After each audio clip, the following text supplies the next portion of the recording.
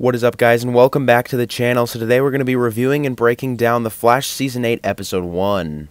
So the episode actually starts off with a future scene coming from the year 2031, which is not how I expected the episode to start whatsoever. In this scene, we see chaos everywhere, with Despero being the ultimate cause of it. I thought, that was actually a pretty cool scene to start off the season. Then we go back to the present where we see Barry save everyone from two trains about to collide, and this just, to me, just seemed like a scene, just to get all the action started for the season. Now, I do have to say, I really like the Iris storyline in this episode, as her newspaper has gotten way more popular since Season 7, just like back in Season 5 when we saw in the future, that being 2049, that she ends up being super successful, so I thought that was actually really cool to see in this episode. So then we see Ray Palmer arrive, which, that's always awesome to see. Ray Palmer was a really great character on this episode. Then we see the Royal Flush Gang, and I'm actually pretty sure we saw them in Season 1. However, in Season 1, I only remember them being like just people who would steal things. I don't remember them having any type of metahuman abilities. So they definitely changed that up. Maybe they'll end up saying Crisis on Infinite Earths is a reason for that. I'm not really sure. But anyways, the Royal Flush Gang steals something from a lab, and when Barry and CCPD go to investigate, Barry says how they were the first meta threat, but he wasn't there to work any of those cases because obviously he was in the coma when the Royal Flush Gang started to do all their meta attacks.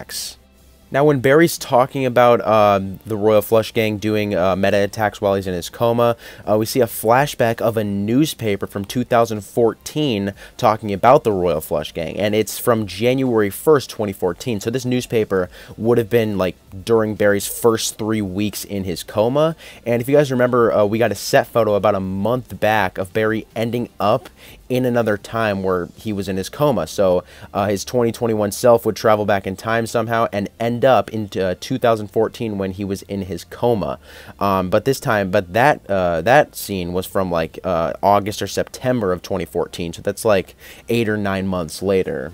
But then at their next heist, we see the Flash confront the Royal Flush Gang, and he uses flash time to defeat them, which was absolutely amazing. I thought that scene was so cool. We really didn't have any scene like that in Season 7, so I can already tell Season 8, I think, is going to be a lot better than Season 7. But then we see Barry and Ray are at that convention that we knew about a couple months back, and Despero appears out of nowhere. I'm assuming he traveled to 2021 from 2031 for some reason, which obviously he did. We also see Despero change into his full form, and I have to say, it didn't look too bad. For Season 8, you think the CGI might decrease a little bit, but this actually did look pretty good. See Despero's final form, or his full form, I should say.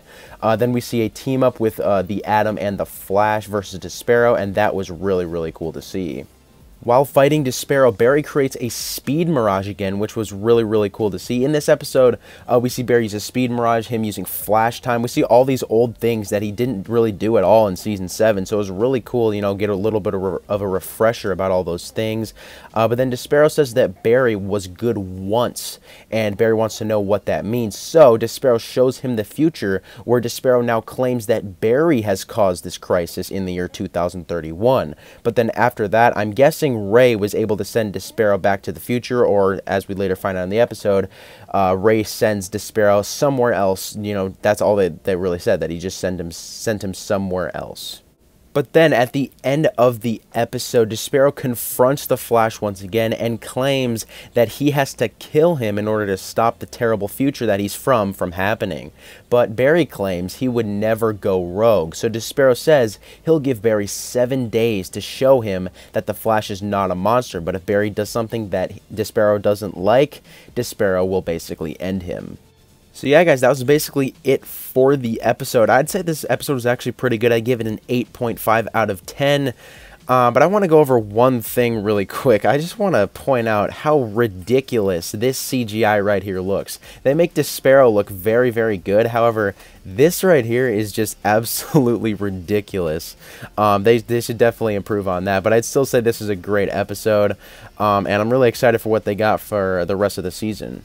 But anyways, I'd say that's about it, guys. Thanks for watching. Make sure to comment your thoughts on this video down below, as well as your thoughts on the episode. What did you guys think of it? And yeah, I'll see you in the next video.